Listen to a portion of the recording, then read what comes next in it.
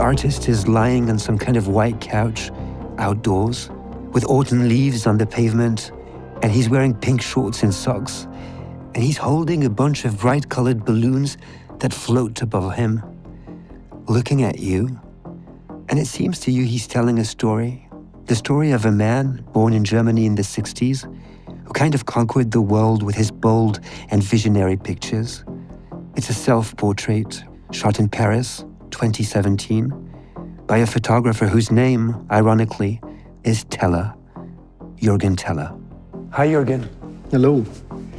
What do you make of your name, Teller? When I was a child, I always had a problem with it because my pupils in the school, they always teased me. And there's a saying in Germany, because Teller means plate in English. And there's a saying like a Suppenteller, which is like a plate of soup. And I was always slightly embarrassed about the name. And when I came to England in '86, it's kind of changed. Suddenly it sounded quite good, my name. And then I just realized, Teller. It's like a storyteller, and that's what I do in a funny kind of way. I kind of either write stories or mostly I tell stories in my photographs, in my series of photographs. What kind of story do you feel you're telling us through your photographs, through your career, through this incredible journey? Different stories, it's just simply my interest, and it could vary, like it's just to be curious in life, and sometimes something catches my inspiration and my curiosity, and I go with it, whether it's a cookbook I'm doing, or a journey with my wife, or my children, or what, it could be anything really. I did a project which it took me a very, very long time to photograph the forest I grew up in. And it means a lot to me, the forest, because I literally come from this tiny village, and our house is next to the forest, and I was never able to capture it. And then I kind of have a way to photograph it very normally, and it became really beautiful. And my mother started to be curious about it. It's like I get up at 4:30 in the morning in the summer when the sun comes up, and she says, "Why are you always going to the forest?" And I said, "I'm trying to photograph the forest through the 4 seasons and different times." And she said, "Oh, I want to come along with." And through that, we had conversations in the forest, and I wrote a story about it, and it's like that. Could be anything really. Would you say there's a lot of you all the time in all your photographs? Yes, I think that defines a good photographer. There's always a kind of a self-portrait. I think a good photograph is like when you always feel the complete intent of the photographer. So somehow it's always in there. I like the fact that you document your roots also, where you come from, Juergen. Yeah. Where do you come from?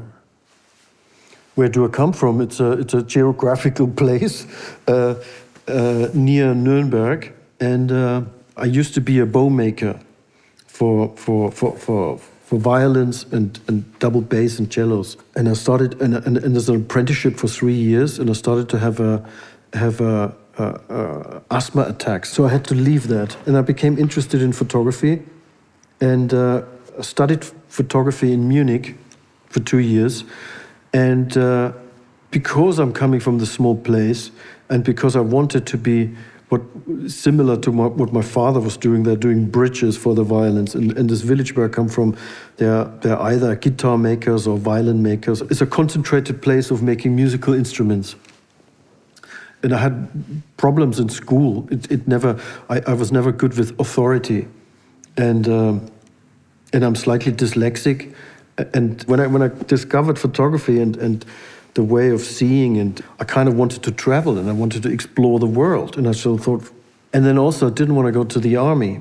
And I thought, if I do this, I kind of lose all this drive and enthusiasm of being hungry, of taking photographs, exploring things and everything, and I would lose that. So I kind of like packed my bags and drove my car to London. And I couldn't speak any English, and I kind of slept in the car at the beginning, and it was a really, really hard time. And it cost me so much energy to struggle to learn the language, to make a living as a photographer there, that you kind of like leave your roots and leave everything behind. So everything was more focused on this newness of this new cuisine, new culture, learning English. So I was like, until years after, I suddenly thought, well, I'm kind of homesick.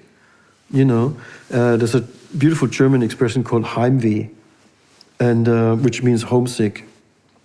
And of course, during these years and times, I did go back to visit my parents and everything like that.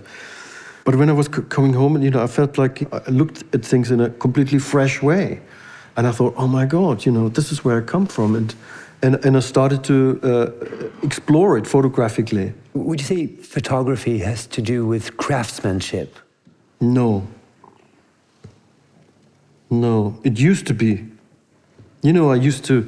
I was studying, and the only camera we were allowed to use was a large format camera, with a plate.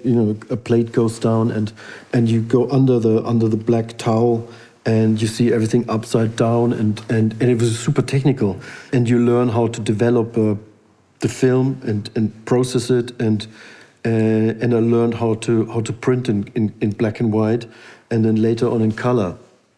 So this was, of course, very profound learning about photography and about composition and about things like that, But I felt more at ease without all this blah blah blah equipment around it, So after a couple of years, I felt very at home with less equipment and with a 35mm camera, and the kind of shape of a 35mm frame suited my way of looking.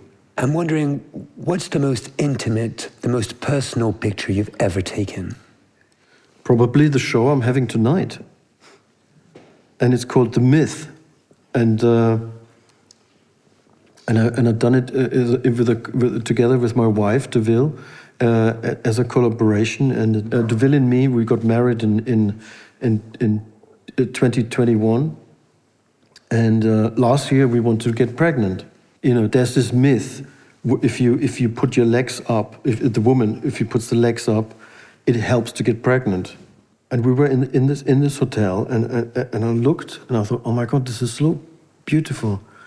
And then I had this idea, oh my God, what about asking the hotel manager to go into every single hotel room, and we do this. That series, I think it's the most romantic series I've ever done. It seems to me that through your pictures, we get something of the tragedy, of the comedy, of the frailty, of the absurdity of life and of the world too. Yes, because it's you live it. You live in the world, and it's not all just sunshine.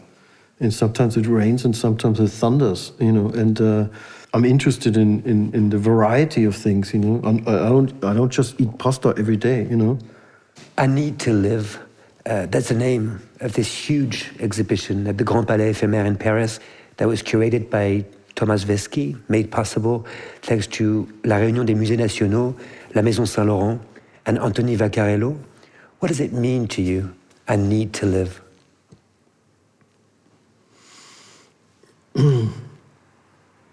Well, we thought for a long time about the title of the show, and I've been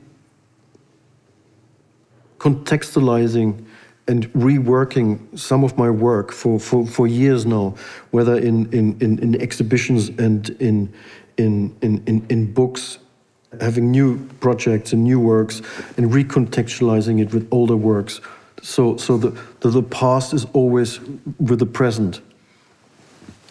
Kind of thing. And as I'm in a stage now where I'm extremely happily married, and we have our daughter, and I have two other children, Lola and Ed. It was such a heavy impact in one's life, in my life, in my mother's life, what my father did, killing himself, that it left a huge mark. And I need to live, basically. I chose not this direction, I chose this direction. I need to live for myself, I need to live, I want to live for my children, I need to live for my wife. I am so curious about doing more work and being in the world, you know, I need to live. So I feel like it's a very forceful, it's a very positive, it's a very good title. And how is this urge to live present in your photographs? Because I hope you feel the energy through my eyes, through my soul, through my body, through my work. You know, that I really feel something when I photograph Agnes Varda. You know, or this kind of adventure you have together when you photograph someone. You do something together, and I like that, and I like to collaborate. You know, I did a project with Cindy Sherman together, and with numerous exhibitions with Boris Mikhailov or with Araki, and it's super exciting, and it's energy giving, and yeah. And how do you find this energy, this connection? What do you tell them? I don't know. It's like I have the ability to psychologically assess a person very fast, and you have to be very sensitive and careful of how to do things, when to ask what, and when not to ask, or whatever it is, and you have to react extremely fast in certain situations of where you think it's good to go or not to go. Do you fail sometimes? In unimportant things, I do. But in the important things, I don't. And it's not about failing or not. You know, it's like it's good to make mistakes, and it's good to play. Even if I take everything extremely serious and I work extremely hard on everything, whether it's a commercial job or for my own, I don't stop if I'm not satisfied. And you work as long as it takes to do it. But do you know it immediately when you have the good picture? Yes, of course. I feel it, and I know it. You know, it's about the combination of your instinct and your intellect to know what it is, and it's an extraordinary happy feeling. I asked you about your most personal photograph, and you talked about love, and I'm wondering, how hard is it to make a family portrait? It's very difficult. It's very difficult, because it took me a long time to photograph my mother, and it took me a very long time to photograph my wife. Even when you think, oh, she looks pretty here, whatever, blah, blah, blah, and you take a photograph, it's still hindered me, because it means too much for me. I had to really think about, and it's not about just one photograph or something, you know, it's about more than that. It's about a project, it's about a portfolio you want to do, like a book you want to do. Do you need to like or to love someone when you photograph him or her? No, it used to be, when I was younger, I used to be that I respected that person, I admired that person, or I liked that person, or felt attractive to that person, all of these kind of things. And I think my first conceptual project I did was when I did Go-Sees. I asked, over a period of 1 year, to ask models to come at my door, and I photographed them. And that really helped me a hell of a lot, to really photograph very seriously, with the same intent, to do a good photograph, a good portrait of each single person. And the book is 480 pages thick. And it was a really extremely good learning process for me. And afterwards I thought, I can photograph anything now, anybody, anything. Do you often say no? Yes, of course. How hard is it to say no? It's quite often very easy, and sometimes in terms of time constraint or something what you really want to do, but you can't because you're doing something else already. But I think this is a big part of our job, considering what might be good for you and for them, you know. And I like to work with people over a period of time. And with Marc Jacobs, I worked for 17 years continuously, and with Anthony, I worked since we met and since we started working together, and we continue working together, and I like that because you learn something each time, and you know each other more and more better, and you can push each other more and more to achieve something, and not just having a client and you don't care, and you have a next one and next one and a next one. I like relationships. I'd like to focus on one photograph that will be the exhibition poster for I Need to Live at the Grand Palais Éphémère, that self-portrait with pink shorts and balloons. What do you like about it? Why did you choose it to encapsulate the show? Well, we've thought about it also, obviously, what kind of image it should be. And it became very clear because also of the title of the show, I Need to Live, it had to be me. I wanted to be a self-portrait. And I just feel it's a beautiful photograph, and it has life in it, and it has the autumn leaves in it, which suggests the passing of time and the organicness, and holding these colorful balloons is the life. You know, it's like these different. One is green, one is pink, one is blue. And it suggests different scenarios of life, and I'm holding it, and I'm in control of my life. I'm controlling it.